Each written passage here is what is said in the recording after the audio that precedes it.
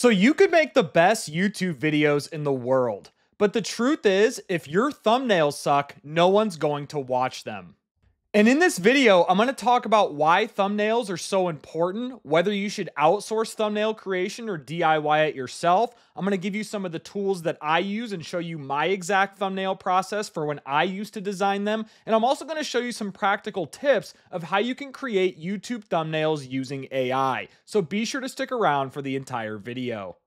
And if this happens to be your first time to the channel, welcome. My name is Ryan, and I'm a YouTuber who grew this channel from nothing to over 15,000 subscribers in just 15 months, while also earning 4 figures a month and counting just from this channel. And if you want to know some of the marketing tools and AI systems that I've used to help build this channel, be sure to get my free AI Marketing Essentials Guide. You can find the link for this in the video description or pinned comment below.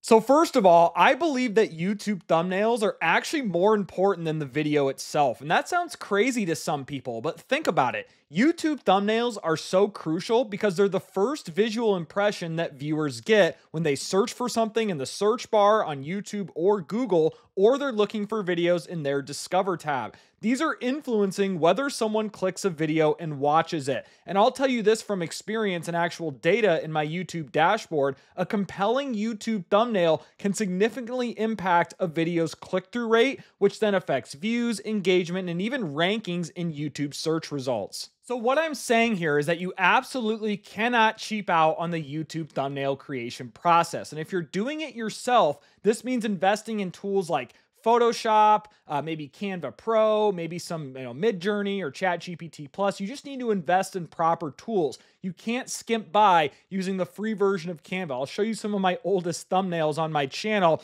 You'll notice right here, these suck. I'm just going to be completely honest. This is when I first started YouTube. You'll see a year ago right here.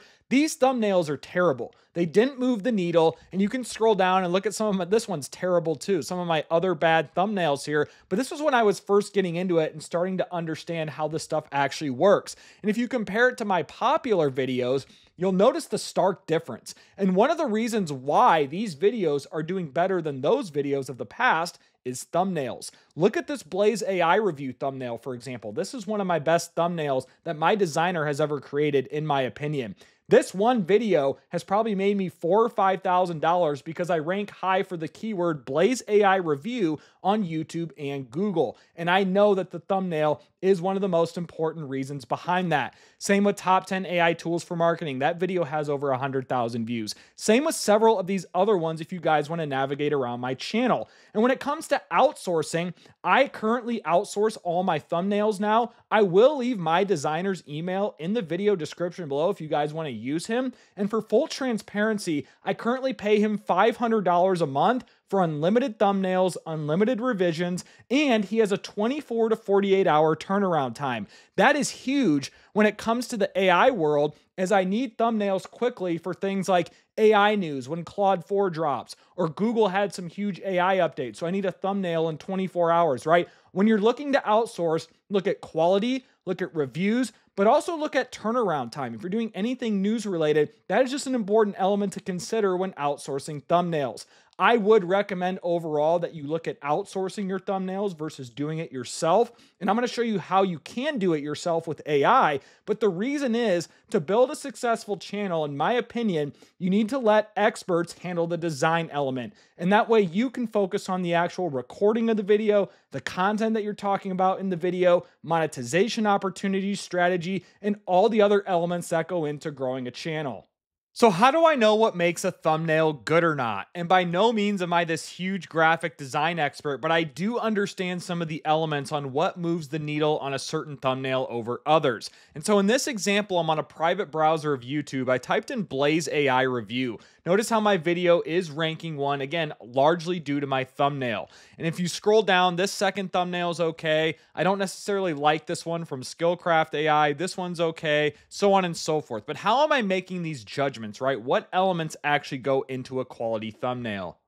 Well, first of all, I believe that you should have a face in the thumbnail that shows emotion, and not just any face, not like a stock image face. Ideally, it should be the face of you, the creator. Notice how I have here me pointing, and I'm pointing right to the laptop that shows Blaze AI. That's very attention grabbing. This guy, I believe this is the creator. He's smiling. I like this type of expression where he's thinking, is it worth it or not, right? Some facial expression that ends up showing emotion is a big deal. If you look at all the big creators, we'll take Mr. Beast, for example, almost, I believe every single one of his thumbnails shows his face showing some emotion. So that is the first element that's super important. Another element that's very important is text in the thumbnail. Not a paragraph of text, but about 2 to 3 words that are extremely legible and ideally should be after the target keyword. Target keyword here is Blaze AI Review. Notice how I have Blaze AI Review right there. Same with the second thumbnail, Blaze Full Review.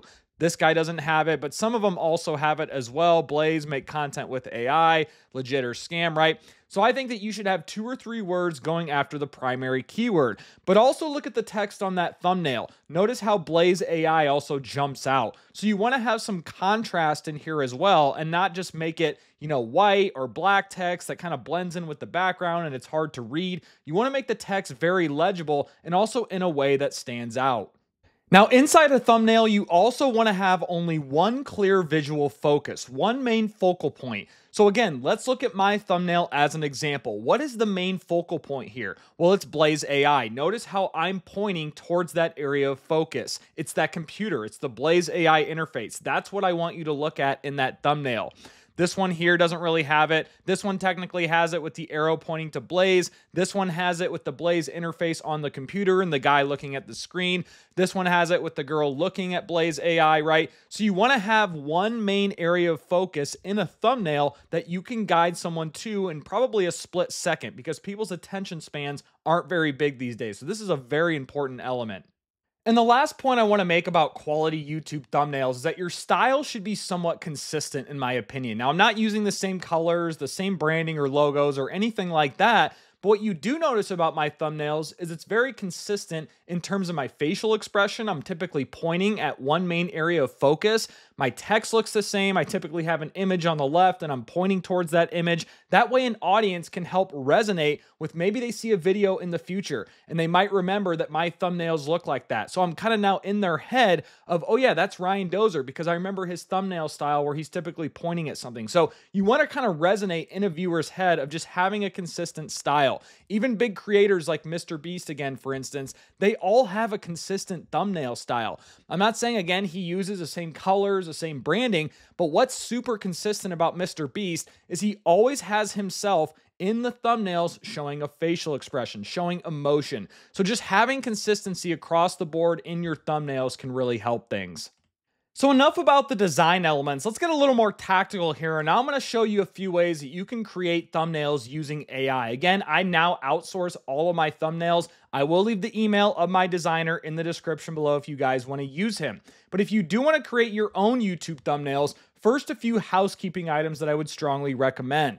Number one, I'd recommend using either Adobe Photoshop or Canva and also creating a template. So you'll notice right here, I have this highlighted in green. I have a Photoshop template of a YouTube thumbnail. The important thing to note here is that the size is 1280 by 720 pixels. That is best practices for a YouTube thumbnail size. And I can leave this PSD file in the description below if you guys use Photoshop and you want to use this, but just keep that in mind.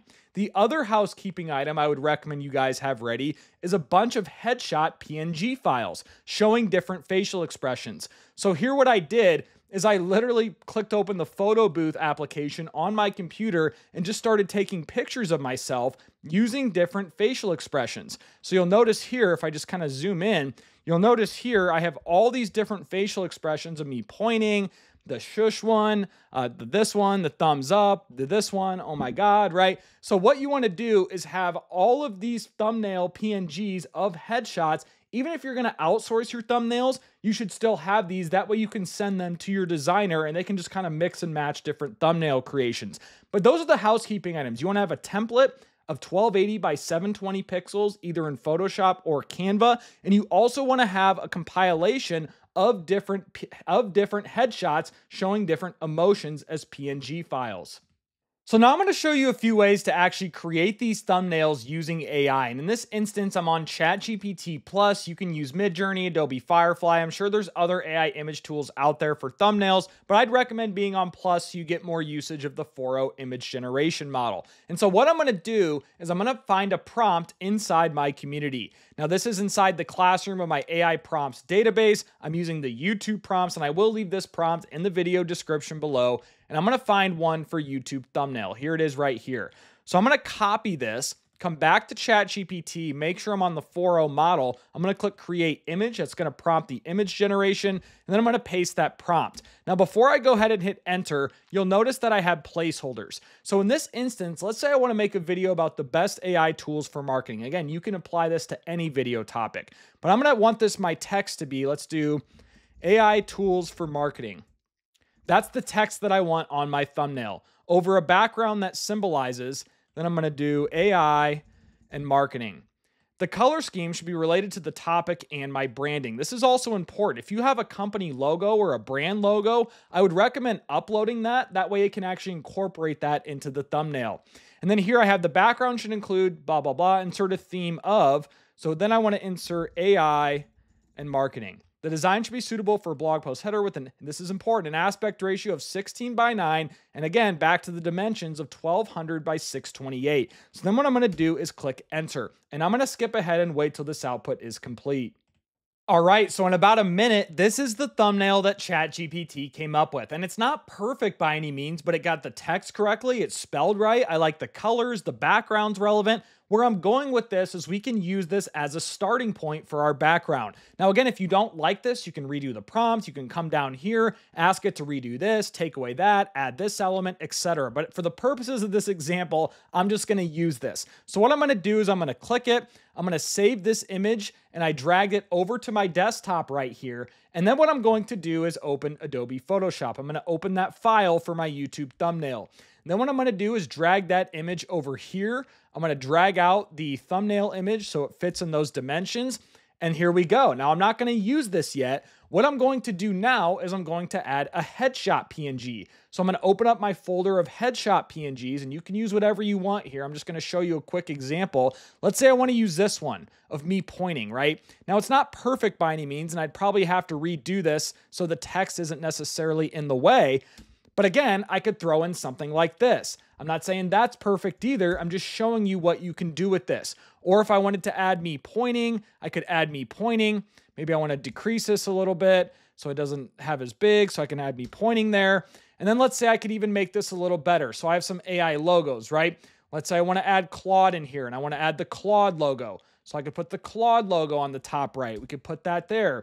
Maybe I want the ChatGPT logo. So I could grab a ChatGPT logo that I have ready to go and maybe throw it up here or throw it down here, right? You guys see where I'm going with this. You can use AI and ChatGPT to help you with the background of your YouTube thumbnail or Canva. You can use Canva to help you with it as well. Drag this into Canva and then drag and drop files, drag and drop the logos, the headshots, the images, etc.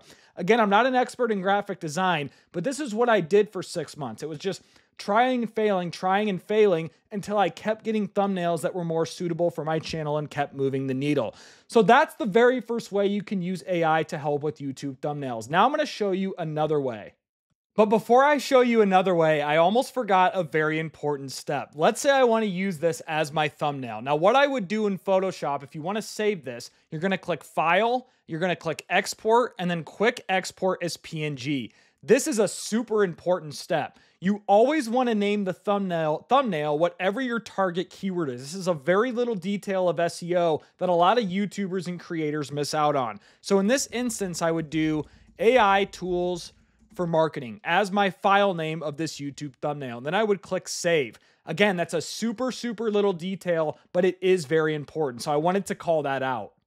So now I'm going to show you another way that you can create YouTube thumbnails using AI, and this is called a face swap. So I posted about this about a month or two ago, where I took one of Mr. Beast's thumbnails, and with ChatGPT's 4.0 image generation model, I took Mr. Beast's thumbnail and then swapped it to this thumbnail with my face here on the left-hand side. So I'm going to show you exactly how you can do this, but in a more practical way that applies to marketing or whatever your niche is. And so what you want to do first is you want to open up YouTube and type in whatever the topic is of the video that you want to create. So in this instance, I did best AI tools marketing. So I'm going to find a thumbnail here that I like that I can face swap or kind of use this as a reference. I like this one. That's not bad. It has almost 300,000 views. I like this one right here. That has almost 109,000 views. That's a good one as well. And there's some other ones down here too that you can find. But let's say for the purposes of this example, I'm just going to pull this one right here. So what I'm going to do is I'm going to click share and I'm going to get this URL of this YouTube video. Then what you want to do is open up a YouTube thumbnail downloader. And I will leave a link to this website. And this is another website that I found works well too. I'll leave links to both of those in the description below this video. Now what you can do is paste that URL and then it'll pop up the thumbnail right here. Then you want to click download. And then what you want to do is save image as, save it to your desktop. You can do, YouTube thumbnail example or name it whatever you want. Click save. And that is the very first step. Now what we want to do is pull up ChatGPT. Make sure we're on the 4.0 image generation model. Then click create image. And now I'm going to head over to my community and you'll see I have a prompt dedicated for the YouTube thumbnail face swap. I will leave this in the description below as well. Then I'm going to copy and paste this prompt, come back to ChatGPT, paste it in here, and let's read through this now. Replace the face in the thumbnail with my face as exact as possible. So we need to upload a few files here. I'm going to click add photos and files again. I'm going to upload first a headshot of myself smiling. This is important. You want to have quality headshots. It'll just improve the final outputs of this scenario. Then what I also want to do is upload that original thumbnail. So let's go ahead and find that thumbnail here on my desktop. Here it is right here. So now I have uploaded those two files. So let's go through the prompt. Replace the face in the thumbnail with my face as exact as possible. Swap the logo. I've attached to change the background color. So in this instance, there are no logos or background colors that I want to swap necessarily. So I'm going to remove that part. I might just need to update that prompt altogether. Also change the text to, and again, there's no text in this image as well. Typically thumbnails have text. That's why I've incorporated it in the prompt. I'm going to remove that part as well. It's not relevant in this particular example. Keep the original aspect ratio of the thumbnail, 1920 by 1080. That's super important to leave in there. And then I'm going to click enter, and then I'm going to skip ahead and let's see what ChatGPT comes up with. All right, so this is the output that ChatGPT came up with, and let's click into this to look more. Now, it's a little creepy here, obviously, with my face and smiling. My teeth aren't that big. My face is a little morphed there, but you guys get the idea. It's not horrible. It kind of looks like me to some extent, minus that huge smile. But other than that, all the logos are correct. The background's correct. The computer's correct. Everything else in this thumbnail is exactly like the other one or the original thumbnail with my face cropped in. I ran another example using a different headshot of mine, and that even looks worse. It's kind of creepy the way that I'm smiling there, but you guys get the idea. What's cool about that, it even replaced the jacket I'm noticing. So it's even incorporated my jacket that I'm wearing, replaced it over the original outfit, but again, it kept all the original logos and everything else in the background together. Now, it may take some iterations to get this right, but again, you could save this, you could use this thumbnail as your own and do whatever. And again, I've gotten some better iterations with this, like I showed you in the Mr. Beast thumbnail example, and I've also gotten some better outputs before. But this whole thing is literally trial and error. I want to know what you guys can create, and I'm excited to maybe see your creations in the future with these thumbnail face swaps, but this is just another way that you can create YouTube thumbnails with the help of AI. So if you've made it this far into the video, I truly appreciate you. I hope you enjoyed this kind of masterclass video on everything about YouTube thumbnails. And if you found value, be sure to give me a thumbs up, subscribe to the channel, and also leave me a comment below. Are there any other strategies here that I missed? Maybe some expert designers can chime in the comments. Really want to hear your guys' thoughts. But most importantly, I hope you all have a great day.